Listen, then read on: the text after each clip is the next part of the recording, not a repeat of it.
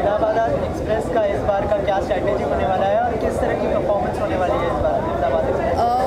बहुत ज़ोरों शोरों से हमारी प्रैक्टिस चल रही है और सीख रहे हैं अपनी गलतियों से भी। सो आई होप दैट इस बार अहमदाबाद एक्सप्रेस फाइनल तक जाएगी और जीतेगी। अच्छा, अगर क्रिकेट की बात करें तो आपको कितना पसंद है क्रिकेट खेलना? क्या करना पसंद करती है, बैटिंग या बॉलिंग? यूजुअली बचपन से आज तक तो बैटिंग करना पसंद है तो जो भी खेलता है उससे बैट छीन के बैटिंग करने लग जाती हूँ और आउट होती हूँ तो आउट मानती नहीं हूँ। बट यहाँ पर सिनेरियो थोड़ा डिफरेंट है। पसंद बैटिंग करना है और अपने हस्बैंड से टिप्स लेती रहती हूँ कि क्या करना है, तो मुझे बोलते हैं फोकस फोकस फोकस, जहाँ बॉल आ रही है बस उस पर focus.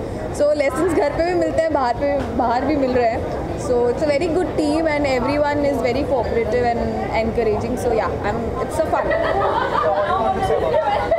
All the best. Let the best team win. अच्छा, और प्रिपरेशन किस तरह की चल रही है टीम को लेकर खासकर?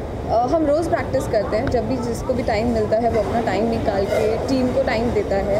हम लोग जी जान लगा के, मतलब जहाँ से भी समय निकलता है पूरे दिन में से, सो रात को सब मिलते हैं और एक टाइम निकालते हैं जहाँ पे पूरी टीम मिलकर प्रैक्टिस कर सके। सो बस यही तैयारी चल रही है एंड अभी ऐसा लग रहा है कि अब कब मैच खेलेंगे, कब मैच खेलेंगे। अच्छा, आखिर में जानना चाहूँगा पीसीएल कितना अच्छा स्टेप है, क्योंकि जो है सारे एक्टर्स एक समय पर मिल सकते हैं, तो क्या कहना चाहिए हेक्टिक शेड्यूल से जो है टाइम मिलता है? जी, यूजुअली हम अपने अपने शोज़ में बिजी होते हैं तो एक दूसरे से बात करने का या एक दूसरे को जानने का मौका नहीं मिलता। तो ये एक अच्छा प्लेटफॉर्म है एक दूसरे को जानने का, प्लस नए दोस्त बनाने का, एक टीम बनाने का और एक तरह से खेल में ना आप दूसरी टीम को भी जान जाते हो। तो इट्स अ वेरी, और मैं गेम से ज़्यादा एक्साइटमेंट मुझे ये है कि मैं इतने सारे लोगों से मिलूँगी, एक अच्छा समय बिताएंगे सब साथ में, तो इट्स ग्रेट।